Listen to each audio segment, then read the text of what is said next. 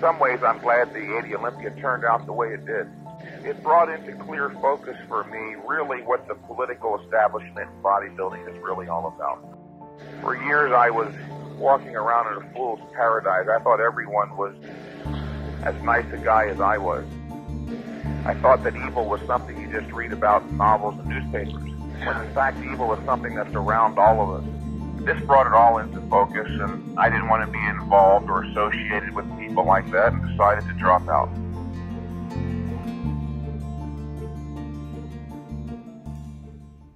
There was a rift after the 80 Olympia. Actually, it wasn't so much Joe as Ben. There was one time when I was in the office and a phone call came in from Ben Weeder for me. During the course of the conversation, I can remember yelling at Ben. He was not appreciating some of the things that I was saying about the ISBB with regard to the 80 Olympia. And I remember Joe grabbed the phone. Why are you yelling at my brother like that?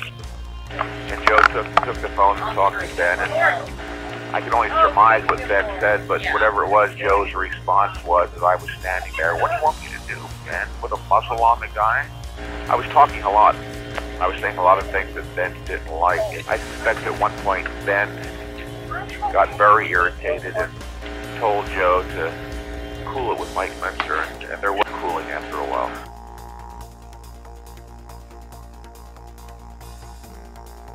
I was actually driving myself into the ground. In addition to my training, I was writing articles, doing a lot of reading and studying, doing seminars and exhibitions. And that's what led to my taking amphetamines. In 1979, I started getting amphetamines from a doctor, not for the purpose of getting high. That was the furthest thing from my mind. I didn't like getting high. As a matter of fact, I had stopped marijuana many years before. I was taking amphetamines as ergogenic aids. I loved productive. I would wake up every morning at 4 o'clock and read literature, philosophy for a couple, 3 hours, go to the gym. After that, come home and write an article, go back down to the beach and ride bike for 40 miles, come home, take a nap, go back down to the beach area and run 3 to 6 miles, and then come home, pose, do some more studying, answer phone calls, do some business with a mail order. But I didn't realize that I had lost sight of the fact that the body and mind has limitations. I was in love with being conscious. Amphetamines have that effect on a lot of people. I had read some of the literature on it. I had never heard of any long-term physical damage, but I did know that it could possibly result in acute episodes of psychosis. I had studied that years ago as part of my interest in the mind and psychiatry. But I was convinced that I was focused enough. I was convinced that my energies were being channeled in a positive direction, and they were. I don't think there's anything wrong with working as hard as I did, as long as you don't have to take stimulants in order to do it. A lot of people drink a lot of coffee every day and smoke cigarettes. Do whatever they can to stay stimulated and be productive. In 1983, I left Los Angeles, where I worked for Joe Weeder and his Muscle and Fitness magazine, to go to Florida to work for Arthur Jones at Nautilus. I stayed there for a relatively short period, only 6 months, which is quite interesting, actually. A year or two prior to that, I said to an old friend of mine, I wouldn't mind working for Arthur Jones, if only for 6 months, to get to see how his mind works. As it turned out, it was only 6 months, and I left his employ. Went to Europe, performed numerous exhibitions and seminars, came back for a short period, actually a year and a half. I published and served as editor of my own magazine, Workout for Fitness, which was a more general fitness magazine, softcore bodybuilding magazine, as I called it. Became the central focus of my life for a year and a half. I worked harder than perhaps I'd ever worked in my life, sometimes staying awake 2 or 3 days at a time to meet production schedules. I think in our 12th issue, right in the middle of it, and I got a phone call one day that no more money was going to be given to Workout magazine. I was left high and dry.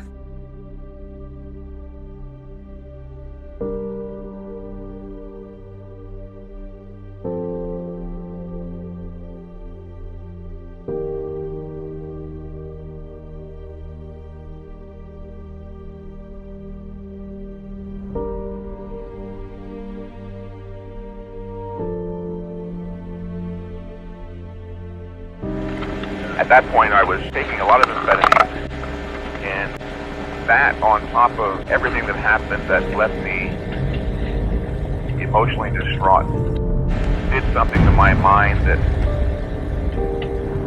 I'm fairly clear about today, although these things are very, very complex. The combination of being emotionally distraught, which can cause an individual to lose conceptual control, combined with amphetamines, did something to my emotional structure that led to my performing a number of irrational acts that got me institutionalized. On different occasions for up to 3 months. But there was something going on in my subconscious. At that time, I did not understand the importance of philosophical consistency. There were a number of contradictions working in my soul when I didn't understand the nature of them. And the negative parts took hold. I was not being life-affirming. At one point, I had ceased to care. I was suicidal a couple of times. Because I had nothing that I valued strongly enough, there was no forward direction. It was literally a day-to-day existence. There were periods of lucidity. For a while, I would be pursuing something in my mind, and I was convinced it was real. I would get institutionalized for it, but I'd be released and think, well, I'm right, they're wrong. I'm going to continue doing it, even if it gets me in trouble. I was convinced I was right. I was not in full conceptual control. Actually, the only person that was, well, I should say, actually John Little was quite supportive. He was one of the only 2 or 3 people who didn't approach me on the ignorant assumption that I was just literally a psychotic, not knowing what the term meant, therefore writing me off as not worthy of consideration. John understands quite a bit about the power of ideas, the way ideas work in the mind. He understands something about the relationship of the conscious mind and the subconscious. We would talk at length at times about all of this, and I still remember those days quite fondly, and it causes me to think fondly of John Little now.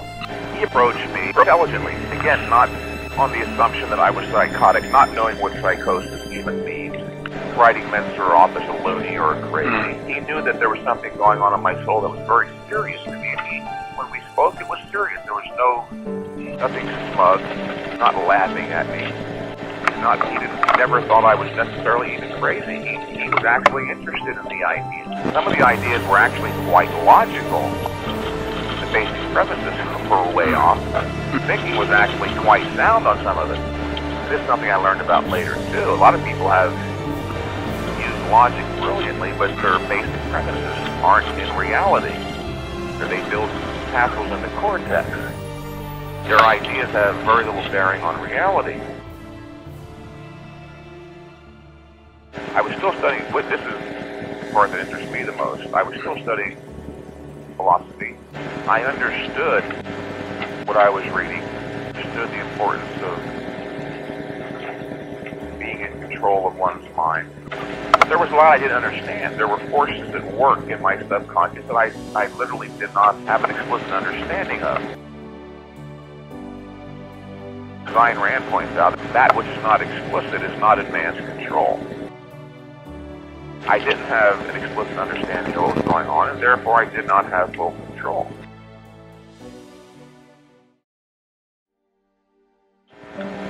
My ex-girlfriend was quite supportive too, emotionally and financially. Most other people, from what I understand now, just wrote Mentzer off as a crazy, not understanding anything philosophically about what was going on. Just an opportunity, as John Little pointed out, to say, hey, we're not so bad. Mike Mentzer wasn't that great anyway. So by bringing Mike Mentzer down, they kind of elevated themselves in their own eyes. People often laugh, mock, jeer at things they don't understand. One thing that does disappoint me is the fact that there were so few people who seemingly made any sincere attempt to understand or extend any support just spiritually. I heard from no one during that period. No one wrote me a letter, no one called, no one said, gee, I hope you're doing all right. Then again, with some people I understand, they didn't understand it. It was beyond their comprehension at the time.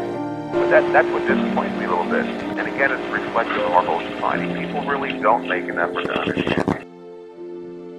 But it's also true, people have their own life dramas going on, and everybody every day goes through things that are traumatic, stressful, and have to deal with what Mike Mentzer was going through. I understand in several cases it's just too much for them.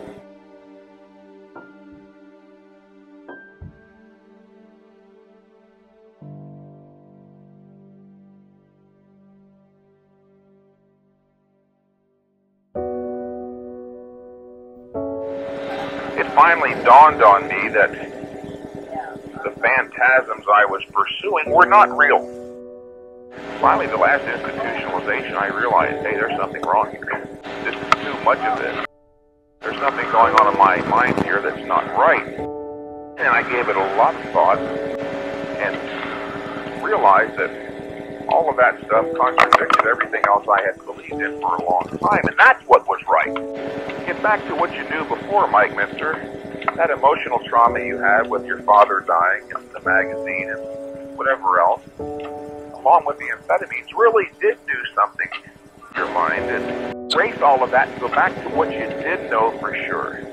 I did that, and I was on to a almost immediate recovery. It was that full recognition that everything that started at a certain point in time up until that moment of reflection was literally not true. So I took that particular step. I acted on the conviction that none of that was true. I ripped it out of my mind. And that conviction was the turning point. I understand that very clearly now. Because I understand that very clearly, I can work more consciously to create the type of soul or character I want. I know how to intensify positive, rational, psychological processes and material. I know how to, what I refer to as denature or diminish the potency of the negative, irrational material. By taking a strong, positive, conscious, affirmative stand towards a certain mental content, we can be better assured that that will work in our mind for us in the future. When we find something negative in our focal awareness, we can also take an appropriate stand consciously to denature it, diminish its intensity, diminish its potency, help ensure that that same psychological material will not work in our minds with the same kind of intensity it has in the past. This is the way that an individual creates his own soul consciously. I can't say I'm glad it happened. I learned a few things, but as with the bodybuilding period of my life, if I could go back, of course, I wouldn't go do it again.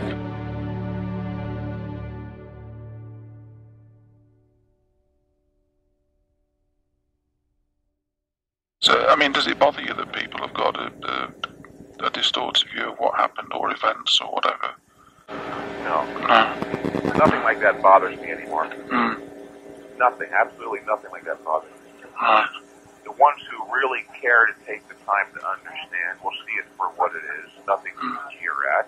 And those who don't care, who are only looking to lower somebody else so that they can feel better in their own right, well, those people obviously shouldn't be of any concern. I was down at Gold's Gym right away, seeing clients. I started my own personal training business, which started out quite slowly. I bring that up for those listeners who might be considering starting their own training business or who are having trouble now. I was quite surprised that it did start out very slow. I thought that with my visibility and name recognition, I'd move into that business and it would be a spectacular success right from the outset, but it was not. The first 4 or 5 months, I only had a few clients. Was on the verge of giving up when all of a sudden it started paying off for whatever reason. It started to flourish. Talking about your career today as an athletic trainer, are you enjoying sharing your knowledge that you've obtained over the years and sharing it with other people and helping them build their bodies? Is it giving you a lot of personal satisfaction? Yes, it is. I competed for up to 10 years, and as you may know yourself, athletic training gets to be a little old as you get older yourself. But now I do enjoy sharing the knowledge that I acquired over the years of my own training with my clients, and it's very, very satisfying. I've been quite happy with it now. 4 years later, it's better still, in part as a result of my continuing my articles, Flex, Muscle, and Fitness, and also as a result of several top bodybuilders finally recognizing that heavy-duty, high-intensity training not only works in theory, or not only true in theory, but that it works in practice. People like Aaron Baker, David Durst, David Paul, Lee Labrada, and last but not least, Dorian Yates. Prior to winning his first Mr. Olympia last year, and since, he's been very kind to give me a good deal of credit. Apparently he was motivated to start training as a result of having seen my photographs, having read my articles, bought and read my books. Not only was he inspired by the image of my physique, but he was brighter than the average bodybuilder. He came to understand the theory of high-intensity training, recognized its validity, used it, and went on to win European, British championships, Night of Champions, and now the 1992 and 93 Mr. Olympias. Many, many people who may have been wary, skeptical, even openly hostile to the theory of high-intensity training are now not so much so. They're saying, geez, maybe Mentzer was right, or at least he was on to something. If it worked for Dorian Yates and he, and Casey Theater and Ray Mentzer, there has to be something to it. Mike, I'm sure there's a lot of people out there who would like to improve their physiques and their bodies and would want to go to perhaps a trainer. But what should somebody look at when they are looking into getting a trainer? What are some of the qualifications, maybe? Well, not necessarily his muscular development or even his athletic appearance. It's actually very difficult. Presumably the person's going to the gym because he knows little or nothing about training. I think the only way to do it would be to assess his general intelligence level and listen as to how well he explains the principles of productive exercise, as to whether or not he has a grasp of the principles of exercise. A couple things that I've run across, and while I've been training, is that people generally want either two types of ways to improve their body. They either want to get more muscle mass, or they want to become defined. Talk about a little bit about the different theories between gaining mass, what you should do, and maybe if somebody just wants to remain lean and not really gain any mass. Good point. As a matter of fact, there are two types of basic training. You can train either for muscle mass or endurance, which tends to burn body fat and keep you lean. For those who want to build muscle mass, the most important principle is that of intensity. The harder you train, the more weight you lift, the more you put into it, the more muscle you'll develop. And those who are looking to just remain lean and not develop muscle, perhaps tone themselves, the intensity factor, the amount of weight they lift is not so important. They don't have to push themselves quite as hard.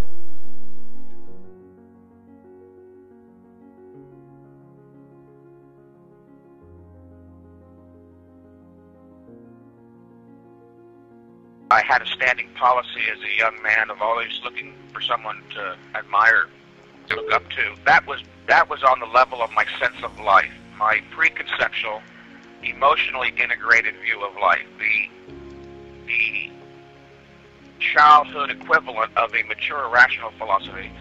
It just so happened my father was a heroic figure, and through emotional associations, I came to admire and integrate people like my father, people who stood up for what they believed in, men of tremendous integrity, and that's been my policy now explicitly, not on the level of emotional subconscious, but on the explicit level of a conscious, mature, rational philosophy. I am a hero seeker. I was a much younger man in my mid-20s. Back in the 1970s, I was in my literary period, reading the classics and just about anything I could get my hands on, and By chance, I came across Atlas Shrugged in 1977. Read it more or less as a literary duty, enjoyed it, but was not overwhelmed by any of the philosophy. And then in 1980, I met a very impressive man, in fact, the most impressive individual I've ever met, a man here in Los Angeles named Rex Dante, fairly well known in certain circles here in Los Angeles as a philosopher. And upon first meeting him, I recognized that he was the man of the highest mind I'd ever met. And I asked him how he got like that, and he said, Ayn Rand.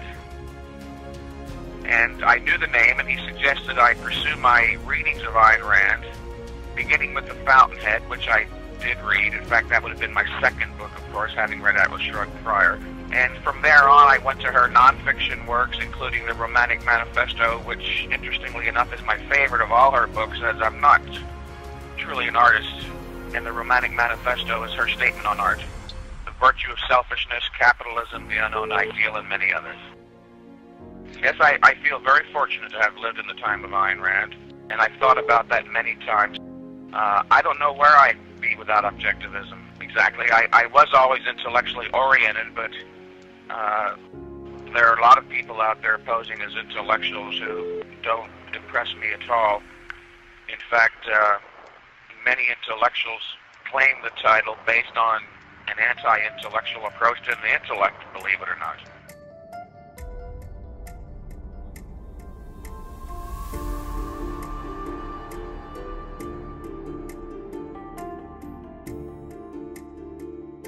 Nietzsche was the only other philosopher who stimulated me, and it was because of his sense of life. He had a marvelous feeling about the greatness of man, which he groped to express explicitly, but never at the same high level that Ayn Rand was able to achieve. As soon as I began reading Ayn Rand seriously after my meeting with Rex Dante, it didn't take long before I recognized quite clearly that she was beyond the pale, well beyond the pale, an epical genius, if you will.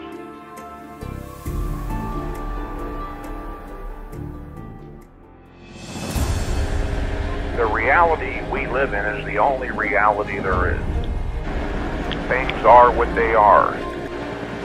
Learn to use your mind to identify those things accurately and evaluate them. Don't turn your mind into a distorting agent. Don't use your mind to evade the facts of reality. Confront reality as it is, which is the principle of justice.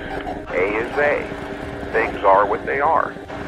Nature, in order to be commanded, has to be obeyed. Part of nature is your own mind. It has an identity. Learn how to use it properly. To the extent that you do, you'll be happy and successful. To the extent that you evade that knowledge, you will be unhappy and unsuccessful. Without a doubt. This is a wonderful endeavor in and of itself. There's a lot of self-satisfaction to be derived from recognizing that you were able to discipline yourself and use a certain amount of knowledge to take yourself from point A to point C, take your body from being average or below average to whatever it ultimately might be. But if you were to look deep down inside of yourself, get honest, what you're really looking for, even a businessman, somebody who wants to make a lot of money, $1 million, they do want the money, and that's fine and good. At bottom, the purpose of all goal achievement is to develop a sense of mastery, efficacy, to achieve a certain type of happiness that can only be had as a result of achieving goals. A lot of people find once they acquire the muscles they'd always dreamed of, they're not really different inside because they don't take this philosophical approach. The idea is to gain a sense of mastery, a sense of self-esteem, happiness, which can only be derived from achieving goals. You have to have that stated explicitly at the outset. If you think that you're going to end up having those things only as a result of having the muscles, and you don't work on developing other aspects of your life along with it, like your philosophy, then you're just going to end up with a set of muscles and be bereft of the rest. A lot of top bodybuilders, as top bodybuilders, of course, they have the big muscles, but they're self-arrested intellectually. They're no further ahead at the age of 30 or 40 mentally than they were 10 or 15 years ago when they started. They're psychologically beset by the same conflicts, the same sense of insecurity, uncertainty, self-doubt. They've got the big muscles, but they didn't get that sense of mastery. Self-esteem can only be achieved by starting the whole process by stating explicitly, not only do I want big muscles, but I want self-confidence. I can only get that by enjoying the process, gaining the knowledge, recognizing that I am a more effective person. It's interesting, as gratifying as it is to receive emails, phone calls, letters every day from bodybuilders around the globe, thanking me for helping enlighten them with regards to a valid scientific approach to training. Much more gratifying is the overwhelming response that I've had the last several years from bodybuilders, thanking me for introducing them to Ayn Rand, Objectivism, and the realm of the intellect.